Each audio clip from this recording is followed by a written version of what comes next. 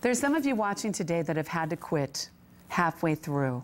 I sense by the Spirit of God that some of you have started businesses only halfway through. It seemed like everything came against you and you had to quit.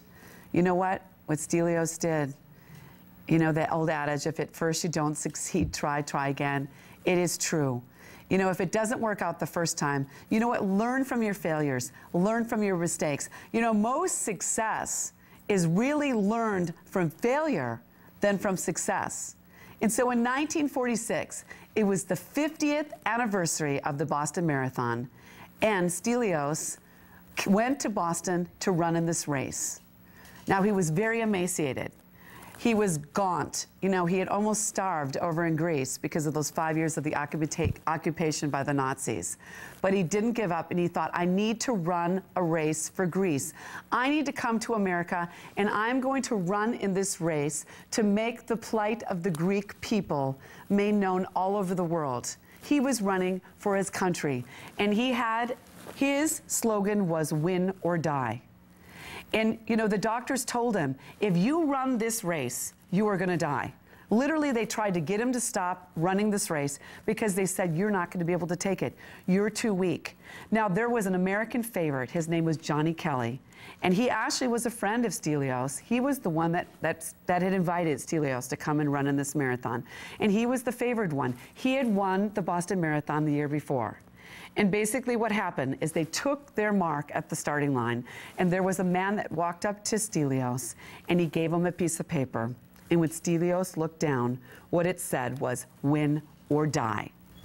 And at 36 years old, and he hadn't run in 6 years, emaciated, gaunt, the doctors told him not to run. He ran for his country. Now, there was a point where he fell so far behind that they said he would never catch up.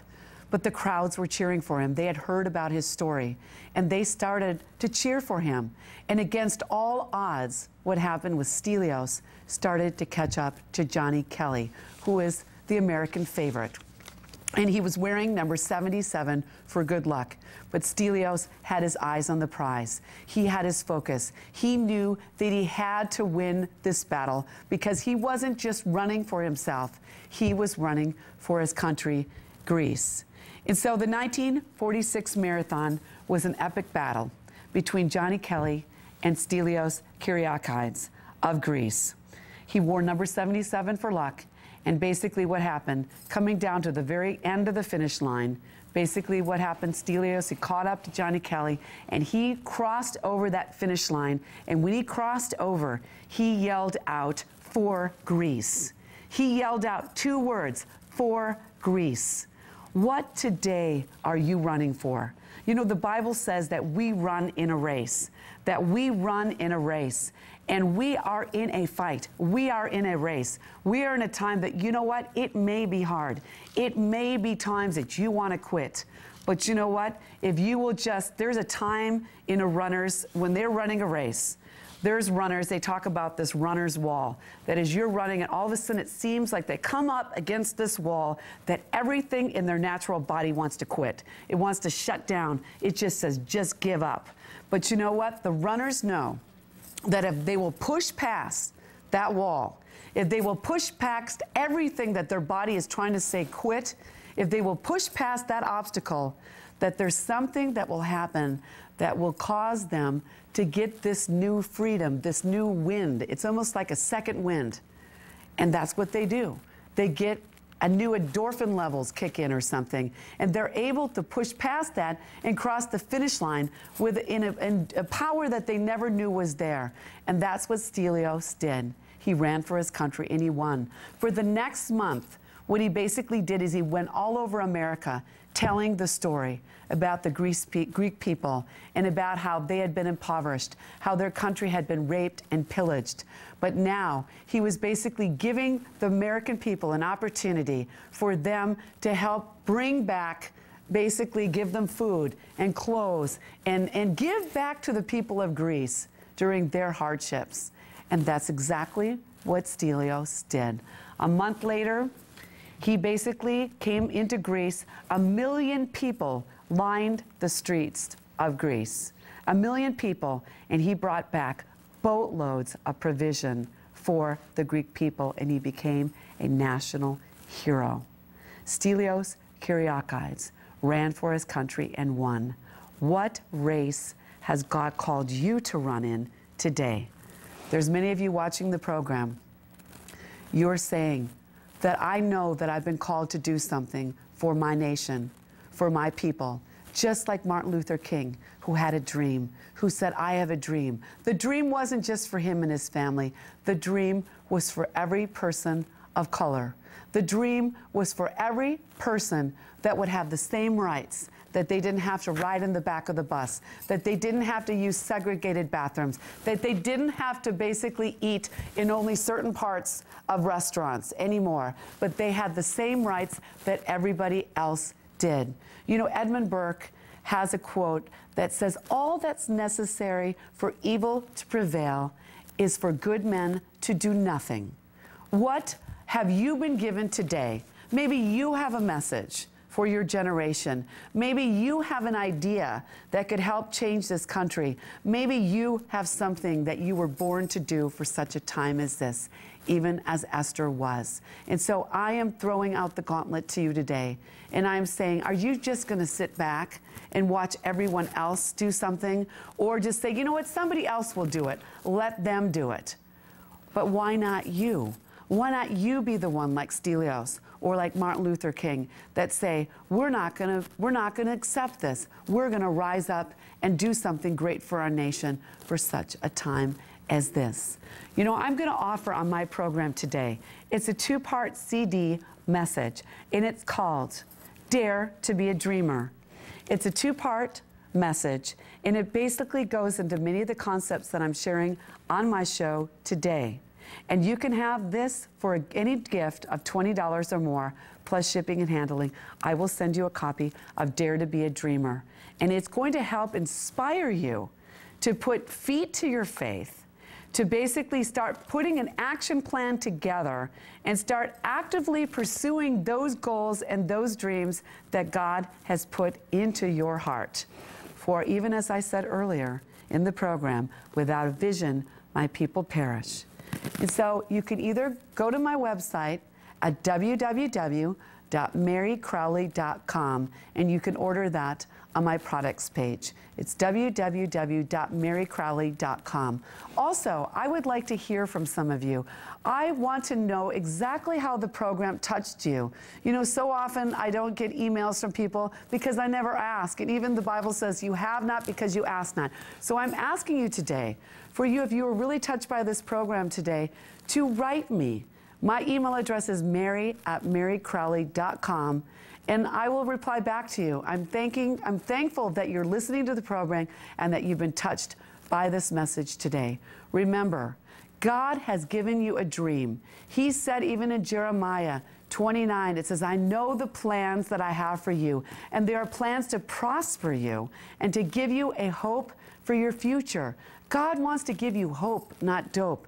God wants to give you a plan. But you know what? If you fail to plan, you plan to fail.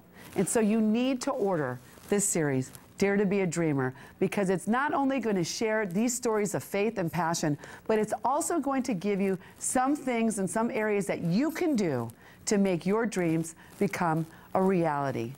And for those of you watching the program that don't know Jesus Christ, you know, the very first part of getting that dream is actually by asking Jesus Christ to come into your heart, because He will give you dreams.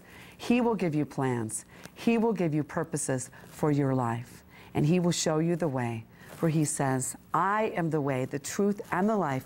No man comes unto the Father but through Jesus. And so today, call upon Jesus in time of trouble. It's just calling out to Him. It doesn't matter what you say. It's not about the words. It's about asking Him to come in, because He says, behold, I stand at the door and knock. If any man would open that door, He said, I would come into him and have fellowship with him and he with me. Thanks for watching. Now is the time. I hope to see you next week. And I thank you for watching this. And as I mentioned, write me at mary@mericrouley.com. I'd love to hear from you. God bless you, and see you next week.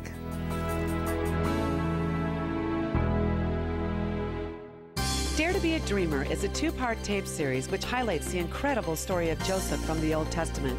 Hear how Joseph's unyielding faith in God dramatically led him from the prison to the palace. Dare to Be a Dreamer will teach you the principles that no matter how bad the circumstances, your tragedies will become triumphs. From Africa to the streets of Aberdeen, Scotland, to the heart of Jerusalem, Meri Crouley Ministries and the Now is the Time television program have been reaching out worldwide with the gospel of Jesus Christ. Her boldness and compassion for others is what makes Meri Crouley Ministries effective. We invite you to be part of this growing and exciting ministry. You know, it's been quite a rewarding year, but there are so many more places to go and people to help.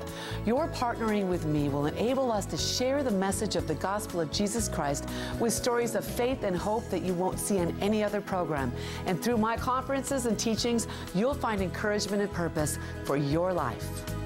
Consider joining with Meri and becoming a covenant partner. For your monthly donation of $50 or more, you will receive a DVD of the Now is the Time program, a copy of Meri's book entitled When God Speaks, Meri's monthly newsletter, and special invitations to Meri's conferences. To begin your covenant partnership, please send your tax-deductible gift to Meri Crouley Ministries, 30100 Town Center Drive, Suite 244, Laguna Niguel, California, 92677. Or visit Meri's website at www.mericrouley.com, and that's MERICROULEY. Thanks for watching Now is the Time. I hope to see you next week. God bless you. If you've enjoyed watching this program and have a product or service you would like others to know about nationwide, please consider promoting it on Now is the Time. Advertising your special service or product, book, video, CD, or even your website with us can make a world of difference, and for a lot less than you might imagine. There's also an open invitation to appear as a guest on Now is the Time. Meri's always looking for interesting topics and people from around the world who are making a difference in the body of Christ. Bruce Porter, a fireman chaplain from Colorado, is a man on assignment as he travels to the world's trouble spots to search out those people who willingly and courageously lay down their lives for others. Who are these people? What makes them do it? And where can they be found? Join us to find out more about some of the world's most amazing people in quest for the hero heart. What would you do if you were told that you had a life-threatening brain tumor? This is just one of the many stories in Meri Crouley's new book, When God Speaks. Read about her rebellious youth and conversion, and be inspired with stories of faith that will challenge you to be all you can be for the Lord. Nothing is impossible with God, and this book will show you how to make your dreams a reality as you trust God and step into your vision. To order When God Speaks for only $14.95 plus shipping and handling, please call the 800 number on the screen or visit our website.